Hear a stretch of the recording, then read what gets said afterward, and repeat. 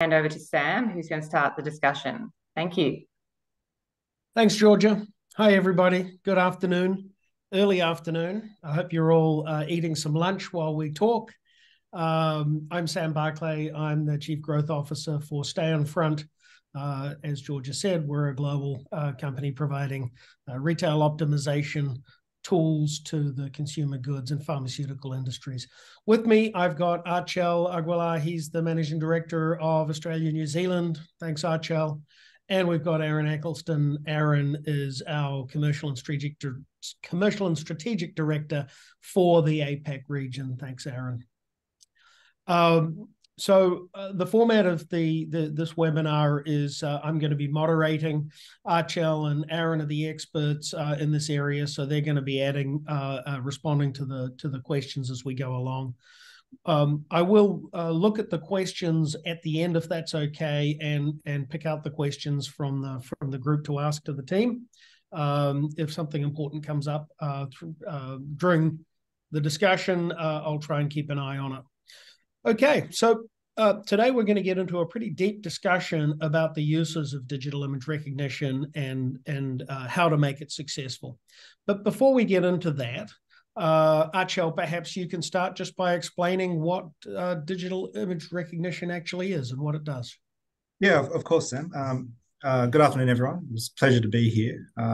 Yes, I guess simply, digital image recognition in a store sense is a technology that can read the image of a shelf or a display and recognizes the products that are in that image, and then converts that to data that can be used in a meaningful way, Sam. So it's actually technology that's been around for quite a while, about, I think, in the 80s, and it's having a bit of a renaissance at the moment because of technological advancements in hardware and software, and also storage, but other AI solutions like ChatGPT.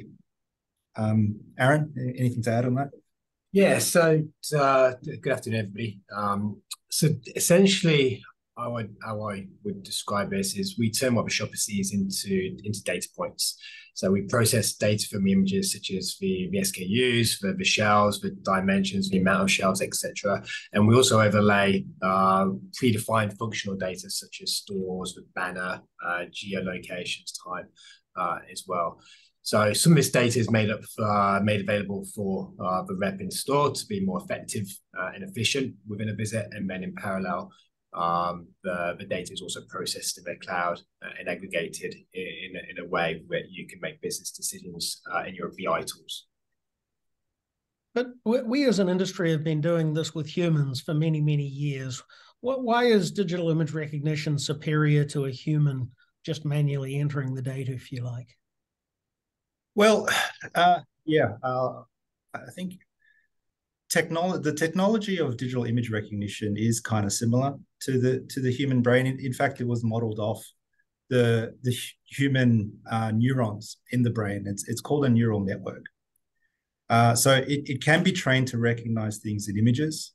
For instance, if I train a neural network, much like a human, if I train a person or a neural network with enough cat images, it will be able to recognize cats in those images, even if they haven't been trained on those images before. But being technology, it can do the work at a much faster and bigger scale than a single human can. And of course, you want humans and your reps to be able to do more valuable work than simply gathering the data from a shelf. And I think we can all agree now that we're truly entering the world of AI.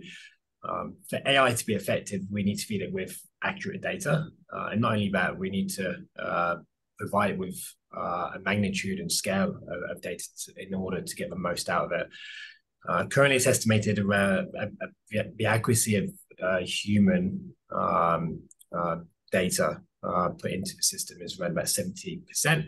And not only that, it's actually quite a small number of data points that can be retrieved. So in summary here, I'd probably best describe digital image recognition is the ability to provide scale and accuracy to your business.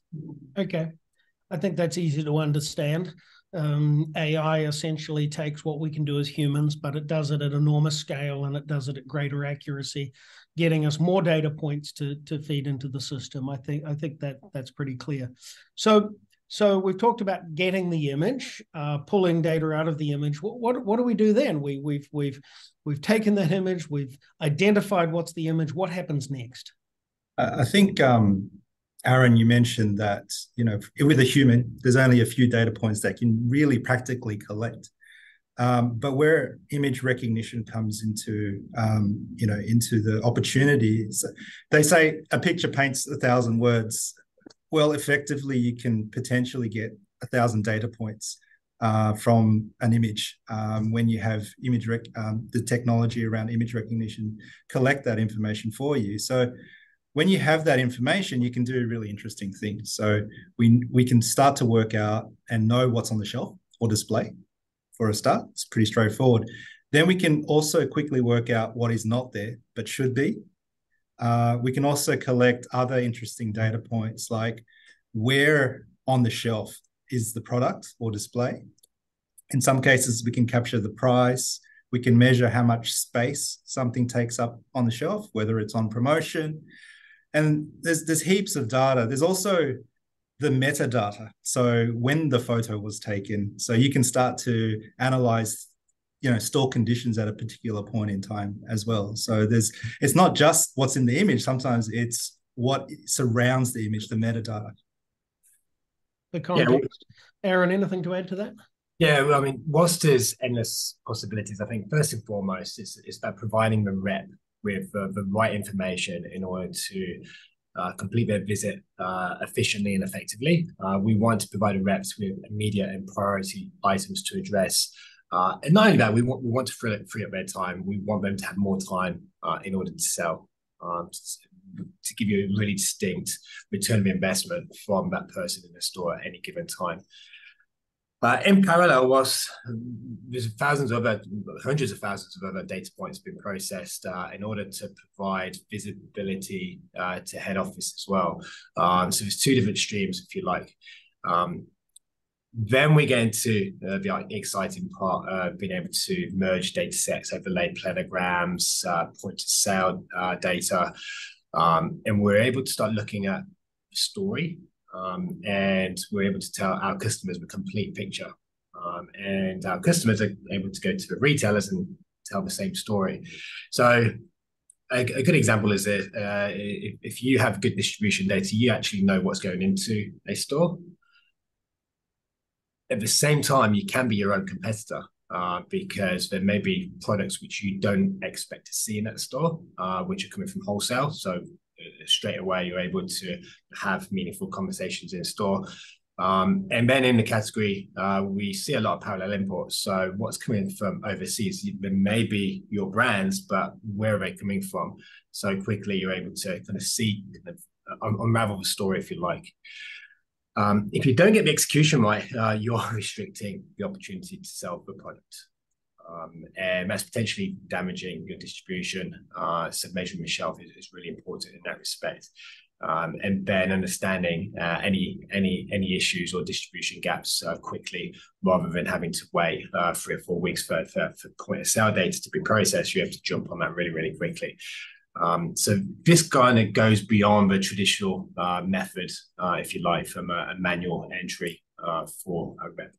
Okay, so we'll get into some of those more complex things a little later on in the discussion. I think we're going to talk a lot about prediction later on, but what we've heard so far is that not only can we get at the basic metrics like out of stock information, et cetera, but you're talking about much more complex information about share of shelf, competitor brands, SKUs. So you're talking about a much wider range of data than you can get from any other source. Is that right? Is the sky really the limit here? Yeah, absolutely. I think where I see the incredible value of digital image recognition and shelf execution data, I think firstly, you own the data. So you can manipulate and you can challenge the data as you like, but you can use it with all retailers. And in the channels such as liquor, data is actually quite scarce, especially point of sale data, and definitely across independents where it's extremely fragmented. You may get some warehouse withdrawal data, but you don't know if it's cotton's been broken down, etc. So having competitor information is not only an advantage; it's really vital to understand what's actually happening in the market. Right, understand. So there is an enormous range of potential data points here and potential use cases. Now, I've been in the tech industry for 30 years. When there's a potential for a huge number of use cases, there's often problems and concerns and challenges with actual delivery because there are so many things to be done. It's hard to choose which one. So it sounds like it would be easy to fall into the trap here of assuming that because there are so many different uses here, that if I fire up digital image recognition technologies, that I'm going to be solving all my problems. Is that the way you look at it? Is that an easy mistake to make and avoid?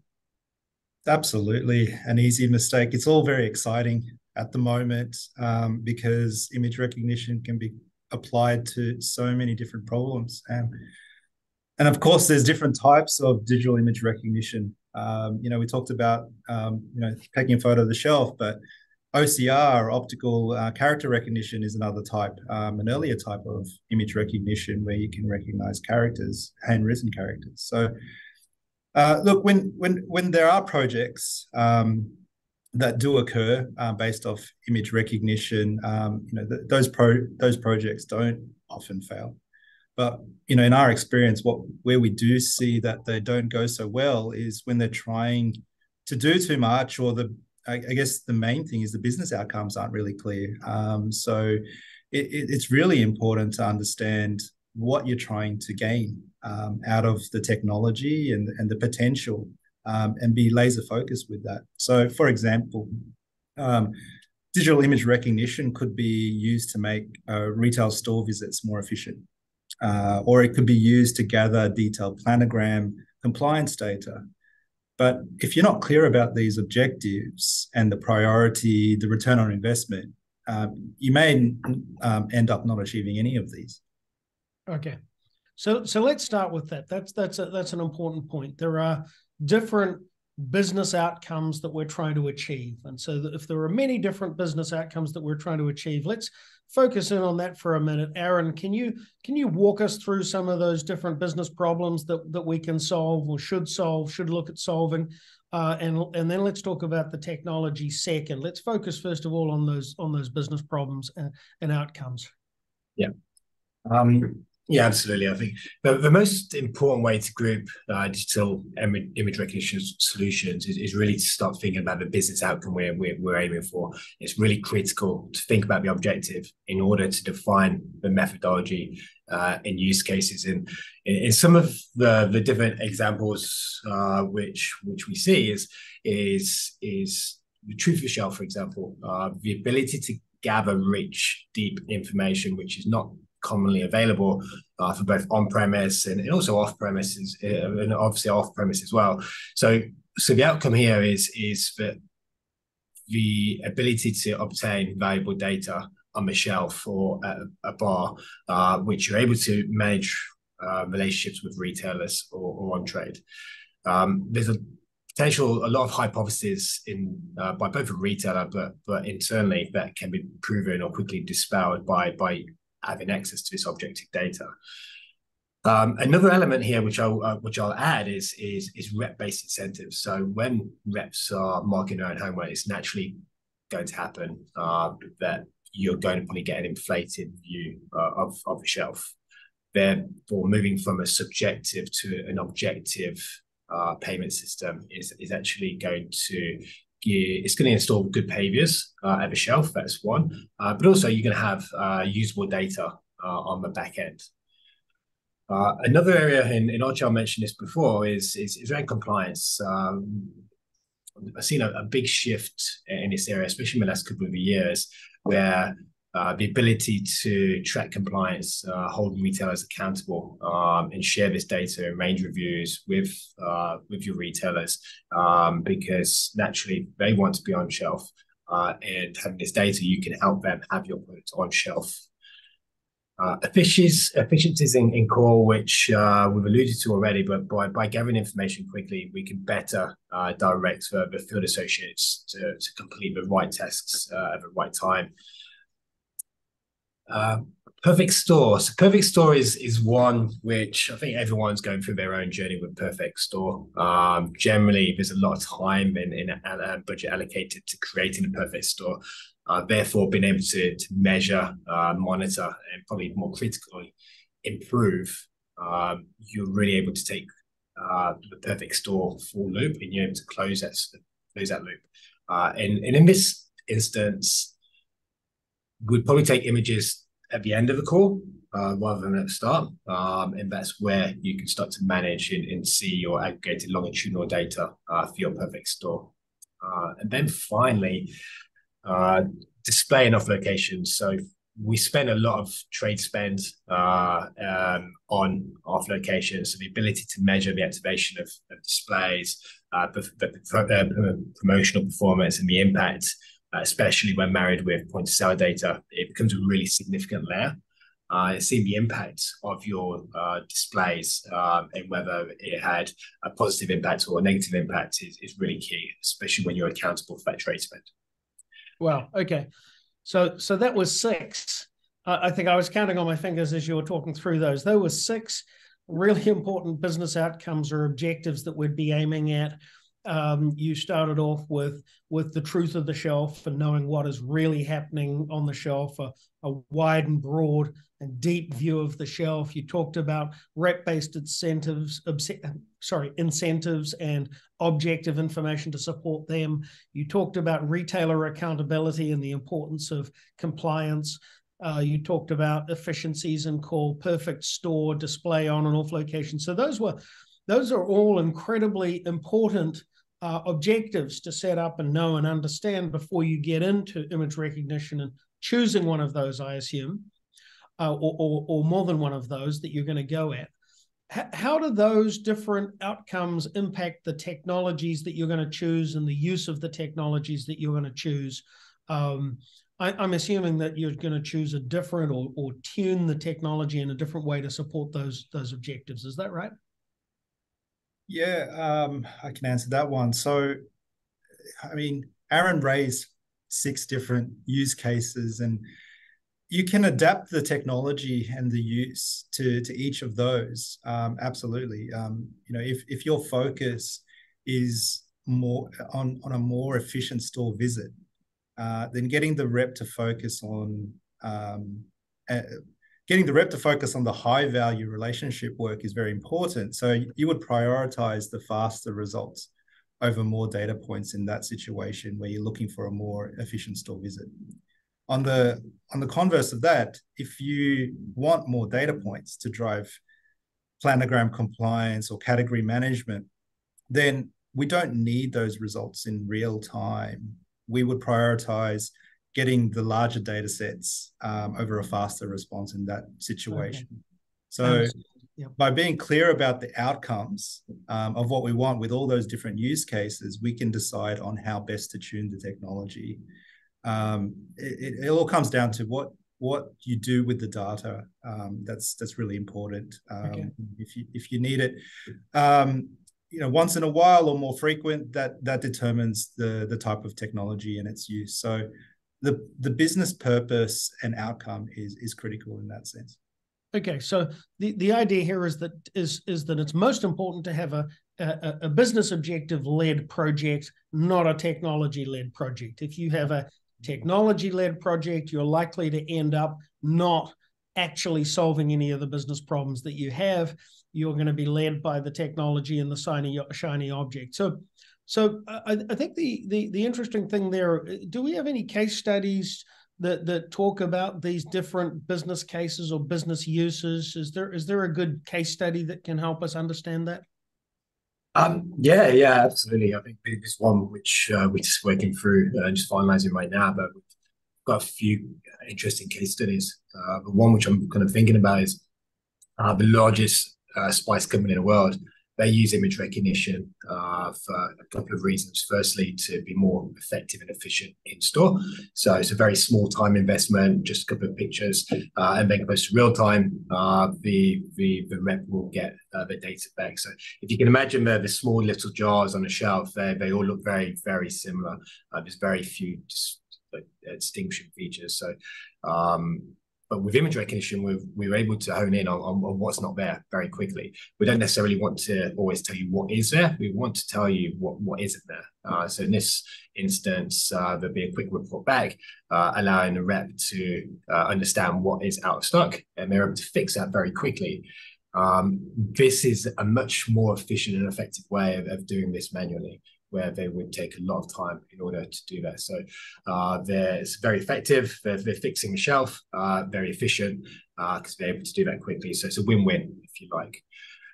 By the same token, we don't want to overload reps with too much data. They don't need all the other information. So giving the right data at the right time is really key.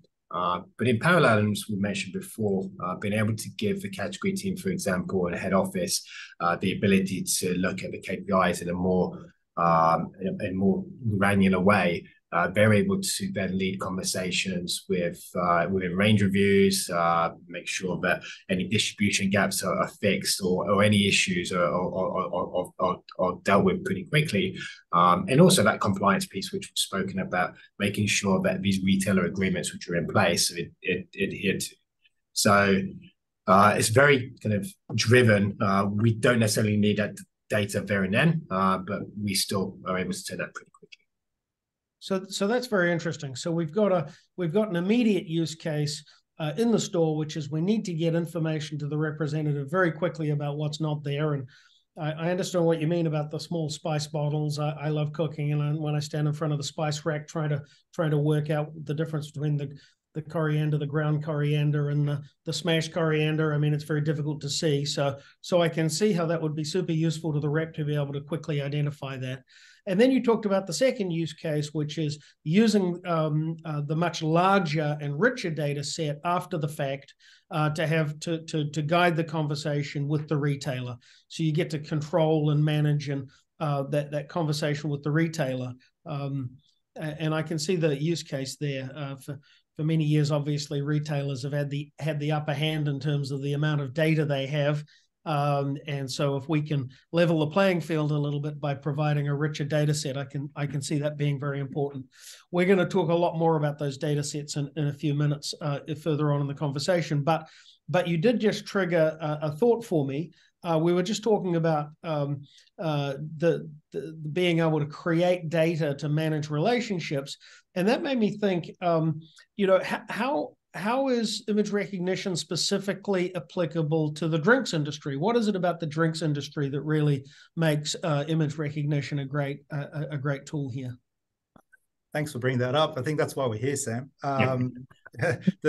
Look, Aaron raised it earlier about the data availability within the drinks industry. We know it's a bit dark when it comes to having rich data. I've spoken to many customers about the challenges with not having enough data, just knowing what's selling in store, when is it selling, where in the store, is it selling best and how? Also, what are your competitors doing? What is my share of category? These are the same questions and challenges, that the people that I speak to have. We know through research, about 75% of customers are still making decisions in front of the shelf. And therefore, the risk of not having your product stocked or placed in the right location could have significant revenue impacts. Unfortunately, without this rich data, you're kind of blind to making well-informed and justified and timely decisions. So in the drinks industry, it's extremely valuable if you can acquire it effectively and efficiently. And if you do that consistently, then the opportunity is for companies to start picking up trends, changes in consumer behavior, allowing for newer insights for sales and marketing teams. Okay, so if you like, in the on-premise world, in the off-premise world here, we're talking about, we have a lack of sales data. We have a lack of good, strong data. Image recognition certainly fills an enormous gap there. What about on-premise? Is it the same in on-premise? Yeah, absolutely. I think there's probably less data in on-premise to be quite frank. But yeah, I mean, image recognition can be used across on-premise as well. We think about bar tabs, for example. We're able to understand the assortment of bar tabs. We can break it down into brands, into segmentation, such as craft versus lager versus New World, or however you segment. We can even probably go. We definitely can go a level lower than that to subcategories, so IPAs, etc. And how we segment this, so it could be the front bar, it could be a back bar, it could be in the pokies, even outside. So we start to see different assortments in different areas of the bar. And the well pour as well. So I heard a statistic that 80% of all spirits sold go through the well pour. So if you're asking for a rum and coke, it will naturally be whatever is in that well pour. It's a really important real estate to understand and be a part of. So understanding what is in there, or if you've got a trade agreement to be in there, being able to capture that is incredibly valuable as well. We can also look at the back bar fridges, venue recognition as well. So there's lots of different dimensions which we can do on trade, and I think it's pretty exciting when we start to look at it and be able to provide that data back to our customers. Okay, that's very interesting. So whether we're talking off premise or on premise, it's about providing a much richer data set that allows us to make better fact-based decisions. And I guess that leads us into talking about what really this is all about at the end of the day, which is the continuing digital transformation of our industry, and how digital image recognition is a part of that, and how it combines with other data and technologies to create new things. So what is that next iteration of digital transformation? What's that going to be? Look, I think the ultimate opportunity, I think the oil well here is the data that we spoke about, and being able to combine it with other data sources such as shipping data, warehouse withdrawals, and other data you can collect in the environment, like basket size, geography, traffic, affluency. You can collect all of that data, even though we spoke about it's hard to get, point of sale data, for example. But you can start to, based on all those different data points, start to build a holistic view of the entire market. And then you can use AI and data analysis to predict opportunities and issues that exist before anyone else. So even if you're not visiting certain stores, through leveraging AI, you can start to use the data that's collected to build a profile of similar size stores with similar demographics and those other points of interest, to work out what the optimal frequency of when to visit stores, and even better, where the new stores are, the new opportunities that you haven't visited yet. So essentially, you can use this data to highlight to your sales teams the key stores, where they can drive the most influence, and when you're in the store, what is the optimal range. If your teams focus on those items, then sales will simply go up. So I guess it's really important if you can have that all integrated into one platform, one system, and it's in fact really critical to have that for user experience, but also to have it in, all inclusive in the one platform to get insights as quick as possible. Yeah, I think you've covered it really well, Archel. I think moving from binary data sets to the ability to merge data sets is really going to support with more predictive and prescriptive analytics. and that's where we want to go to. We're now able to apply AI to this data set, which we can leverage across the business, not just from a sales point of view, but also marketing and other areas of the business as well. Okay, so we actually covered a lot of important things in that. So let me just peel a couple of things out of there if I can. So first of all, what I heard in the first part of what you said there, Archel, was that the real opportunity here is to take all of this enormous rich digital image recognition data we're getting and combine that with other data sets. And I'm assuming you mean store segmentation, transactional data, inventory and sales, if we can get our hands on it. Retail execution data, meaning what you do in store. So I guess if you're combining retail execution, digital image recognition, transactional, store segmentation, all this, you're creating an enormous data set. And the bigger the data set, the better it is for AI. And then AI can work its magic on that data set. It can do cohort analysis. It can start comparing things that we humans just don't have the scale to compare. And that brought us to the second idea that you threw in there. You casually tossed in a couple of really important things here, so I just want to pull them out. The second one you put in there was prediction, because what we've been talking about to this point in the conversation has been gathering data. But the power of AI in these data sets is actually predicting what's going to happen next. And by predicting what happens next, we can then work to alter the future. I guess it sounds like a sci-fi movie, right? If we know what the future is going to be, are we going to change it? So if we know that the future is going to be, there are going to be out of stocks in these places, or there's going to be underperformance of promotion in these places, then I guess we can act today to try and resolve those problems in the future.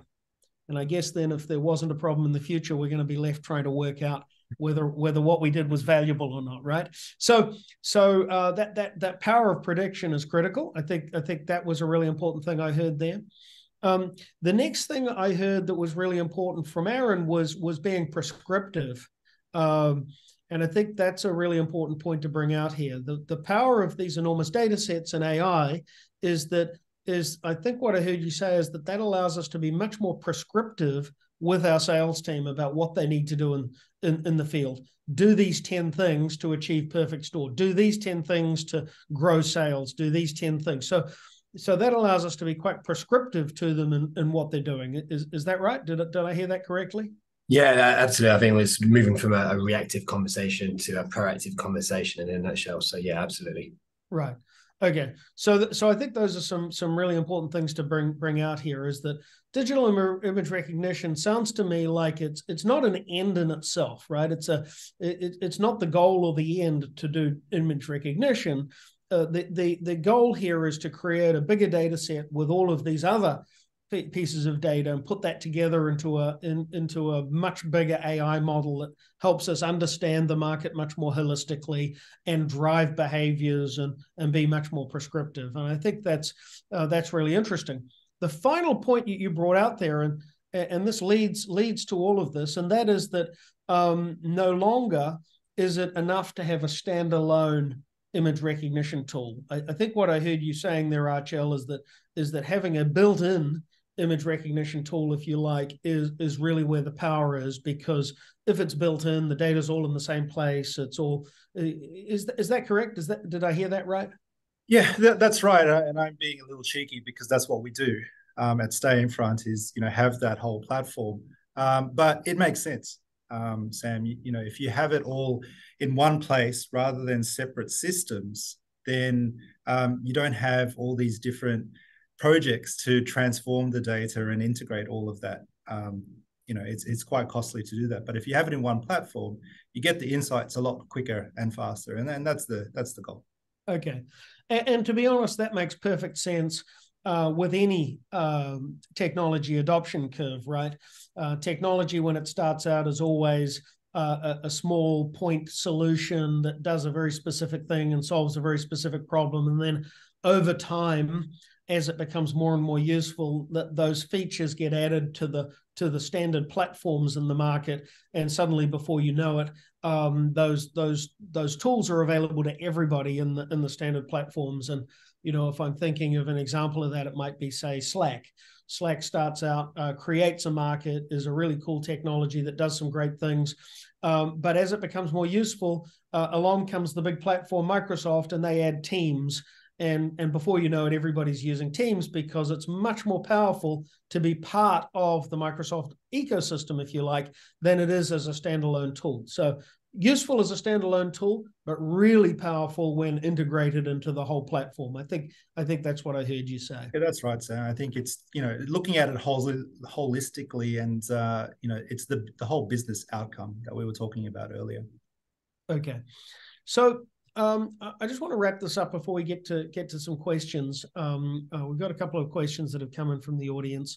I've been receiving a couple of texts, so I'll get to those in a minute. A couple of them are quite interesting, but just before we get there, I want to kind of bring the conversation together and highlight a few things from what I heard from you two today. And please confirm if I'm right on what I heard.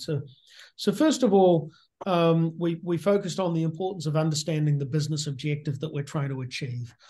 You made it perfectly clear that, for instance, if I'm trying to provide data for the rep to execute their job better, then I probably need to take the photo at the beginning of the call to look at the shelf. Image recognition tells me what's not there, tells me what I need to do to fix that shelf. That's quite prescriptive, it's quite directional, and it's very quick, and it tells me what to do. So that would be a use case like that. But what I also heard is that if your drive is really more for a perfect store type metric or outcome, then maybe I want to take the photo at the end of the call after I've cleaned up the shelf, because once I've cleaned it up, then I can take a photo, and that's my perfect store metric. And I suppose there'll be some use cases where a photo before and after is also useful. So I think understanding the business problem we're trying to solve helps us understand the technology that the way we're going to use the technology to solve that problem. It's not that we're using a different technology, but we're going to use the technology in a certain way to achieve the outcome. I think that's what I heard you say. Aaron, you hit on 6 very important business cases: the truth of the shelf and the depth of the data, the efficiency of the call, the objectivity of the data to help us with measuring sales rep activities and outcomes. You mentioned perfect store. So you rattled through some very, very quickly, and thank you for that. I'm guessing there are more use cases than that, though. Is that right? Yeah, I mean, that's a good outline of the ones which are most commonly used, but this is a very malleable technology. And can be made bespoke to whatever our clients or even the retailers require. So we can absolutely work through any use cases and co-develop the methodology, if you like. Right. The next thing we covered off, which I think is vitally important, is that really there's the use cases that we're putting image recognition to on its own. So we're going to use digital image recognition to achieve these specific outcomes on their own. But then there's a much bigger, more holistic picture, which is combining that data with all the other data sets that we have available to us: transactional data sets, store demographic, geographic, segmentation and profiling, and retail execution, the activity that we actually did, promotional database, promotional calendar, all that kind of stuff. And when we add all those things together, we create a much bigger data set, and then we start to that starts to become really useful to our AI processes that will help start to prescribe the best places to go, the best actions to do, and so. A little party political broadcast at Stanfront, we call that the retail optimization platform, but that's the goal here. You're going to combine all that data together to create a much more holistic view. We talked about the problem of drinks outlets, on-premise, off-premise, and the fact that they're quite dark in terms of data. not dark in terms of the lights, but just dark because they don't have as much data as other channels do. And I think that's a really useful use case here. You made a really important point, Aaron, and that is that you own the data. If you're taking the photos and you're generating the data, you own that data. You're not reliant on a retailer to give you information, sell you information, charge you for information. It's your data. So I think that's a really important point to make. When you're sending somebody in the store to take a photo or hiring somebody to do that becomes your IP, your asset, your data asset, and that's incredibly valuable. And so that was very cool. I think the on-premise stuff, taking photos of beer taps, behind the shelf, the well, those things are really important use cases for that segment of the market. So I thought that was interesting. So that next transformation, the next digital transformation, I think, is getting all this data together in one place and starting to let AI generate the insights and the actions and the activities. And you know, I'm often asked about the maturity curve. You know, a customer will come to me and say, "Hey, where are we on the technology maturity curve when it comes to AI and digital recognition and those things?" And I think that's always a really interesting conversation because right now I think as an industry, we're really only about a quarter of a way up this maturity curve. The use of AI and what we do, I think, has an enormous impact for what we're doing. In fact, you know, I've been in the industry 30 years, and for 30 years, CEOs have been telling me I need to get my sales team to the right place at the right time to do the right work, and that's been a 30-year challenge. But AI changes everything with that. The scale that AI can achieve, the amount of data it can use to create those predictions and things, that's a game changer. Really changes the way we're doing things. So that I just wanted to wrap that up before we hit a couple of questions here. Here's an interesting one. Let me read this out. So there was some very interesting news out of ChatGPT this past weekend. They are developing a general image recognition system. Will that change the industry? Aaron, why don't you take that one? Yeah, look, I've seen it's pretty impressive stuff. I think it's designed for a very different use case, obviously. The key things which I would take into consideration here is that this is not data analytics.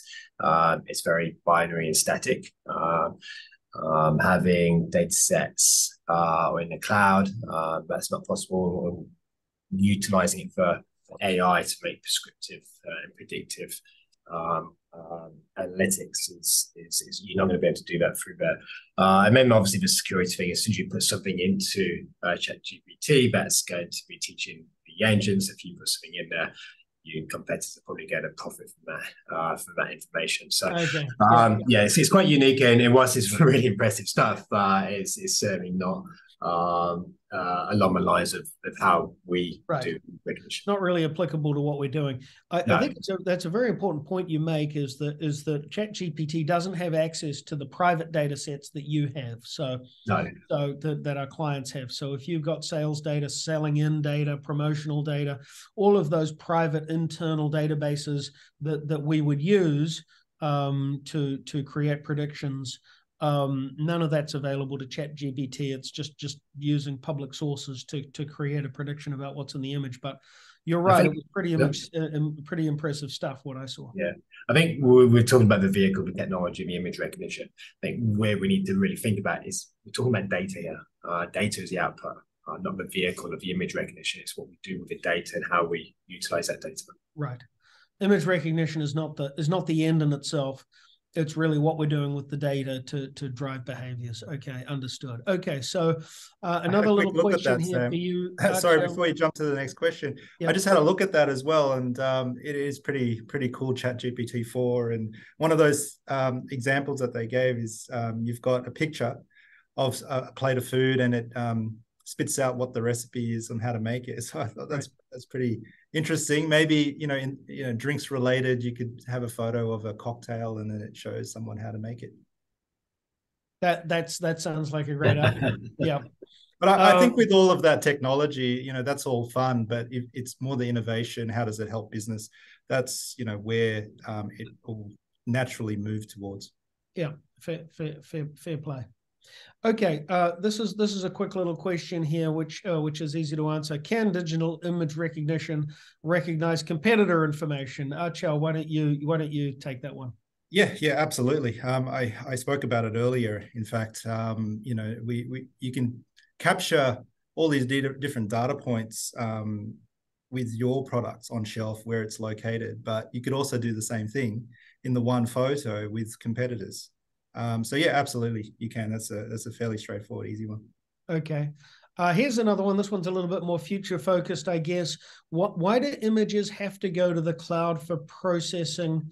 Why can't they be processed on my iPad directly while I wait? Okay, so Aaron, you take that.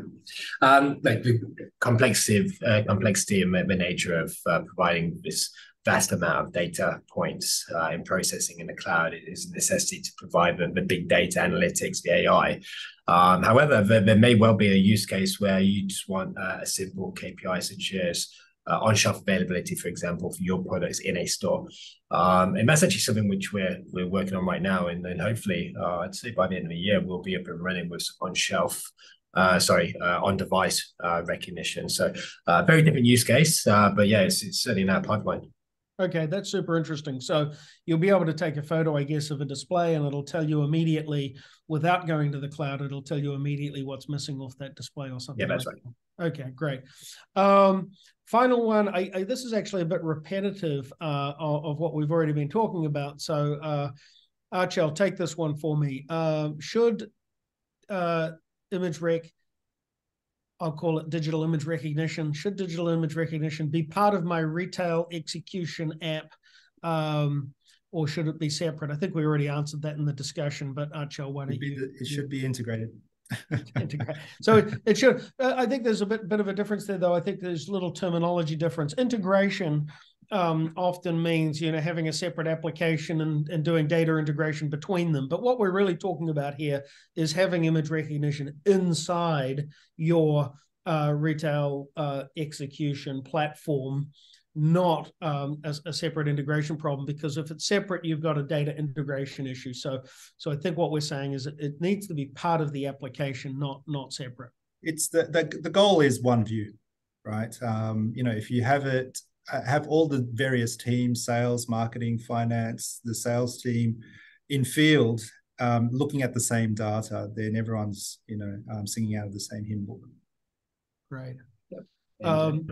I believe that to that as well, Sam, is that if it's all in the same ecosystem, if you're taking images on the start of the visit, and then you're fixing the out of stock, you're putting it into the platform. Actually, the data which you then receive is whilst it was out of stock, is that actually also been fixed. So it's actually technically in stock by the end of the visit, and we're capturing the whole journey, not just the static view. So the same ecosystem, we see the whole journey, and that's really important. Okay, fantastic. I just want to end. On a quick little use case that we've recently seen, which is an interesting one.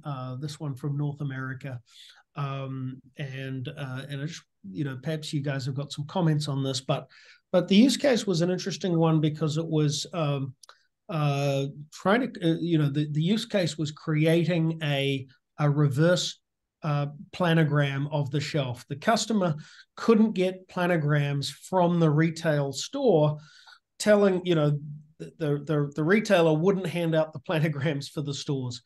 And so the use case here was going into the store, taking images of the shelf, and then our technology doing a reverse of that photo into a planogram so that they could use that. I thought that was an interesting use case. I just want to throw it up because we didn't cover it as we were talking. Yeah, interesting thing. So another question came up in the Q&A here, just in regards to herbs and spices. Is current technology not only reading products but also pixelating tickets, labels, and comparing. Pixelating tickle, I'm not sure I understood that correctly. So let me try and answer this. So no, it's the current use case that we're doing in this particular case, just talking about what we're doing there specifically in store. We are taking a photo, we are looking at the products, we are comparing the products that we saw against the authorized list of products for that store, and basically doing a comparison there and saying, well, we didn't, these authorized products we didn't see on the shelf, bang, bang, bang. So the result of that is we're telling the rep, here are 3 SKUs that are a problem. And then the rep is then responsible for sales, checking and saying, okay, is this an out of stock? Meaning there is a tag, but there's just no product. Or is actually this product a distribution void? There's actually no tag for this on the shelf either. Or perhaps there's a combination of these things. Perhaps it's in the wrong place or someone else. But the image recognition in that particular case is not reading the labels. There are other use cases where we are reading prices, in particularly promotion tags, promo prices for competitors to try and work out what's on promotion and what the price is, the promo price, that kind of stuff. Stephen, does that answer your question? Give me a thumbs up if I hit that or if I missed that. And look, feel free to reach out to me. Great, thank you. Yeah, feel free to reach out to me if you got any more questions about that. But yeah, in that case, we're not actually reading the labels. We're identifying the products. Any other questions from the field?